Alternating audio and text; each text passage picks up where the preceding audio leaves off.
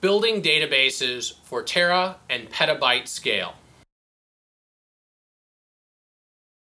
Facebook recently released a bunch of information about how it was that they were able to take MySQL to the petabyte scale that's needed to run Facebook. Facebook faced a weird dilemma because when they got started, the goal was really only to be the Facebook for colleges, and that they were going to be a place for small communities. They didn't envision being used by 1/3 of the world in order to, and they didn't really envision how much data each person would contribute. As Facebook has grown, they've compartmentalized a lot of the data in order to make MySQL scale the way that they need it. But they're also doing a lot of hacks to the code, inserting large RAM caches in order to cache some of the queries so that things don't update in quite real time, and are doing other kinds of small tricks in order to cobble it together. And Facebook's readily said that if they had to do it over again, they wouldn't choose MySQL as the solution. But they're kind of tied to it now because the overhaul that would be required to move the data out would be so huge. And honestly, if they're already at 1/3 of the population using them, there's not a whole lot of room for growth. So they don't have to really worry about getting to the next level as long as the growth matches the Moore's law and things get faster as they need them to. All of that said, because they're saying you shouldn't use MySQL if you want to be as big as Facebook, you have to start deciding how big are you going to be with the applications that you're developing, and how are you going to handle that scaling.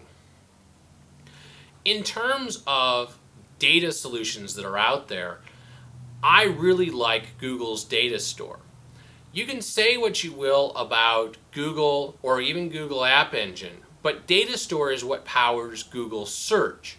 And Google search indexes the entirety of the internet and handles millions of queries very quickly and returns results lightning fast, as you've seen anytime you do a Google search. Because of all of this, it's hard to come up with a scenario where data store isn't going to scale with your application. And the cost of getting started is very low because Google App Engine data store reads and writes are very well priced. Learning to write for data store does take a little bit of practice. One of the optimizations that comes with the way that data store works is that instead of relying on somewhat vague queries that can then be optimized through testing, data store really works on using lots of small queries and the designer saying, this is exactly what I want to happen and this is the best way to get that data. That can be challenging for devs at first, but it offers a real advantage in when you're going to scale to the next level, being able to understand what it is that is exactly what you want to do and optimizing your code in order to do it. That isn't to say that data store is the end-all in solutions, and there may be some solution that's better for you. But if you really want to not pick a losing horse, betting on Google is a very safe bet. Much like I used to say that if you run Microsoft Exchange Server for your mail, no one will fire you because it wouldn't have been a bad decision. When you're looking at NoSQL options, Google's data store is a great choice because nobody went wrong betting on Google.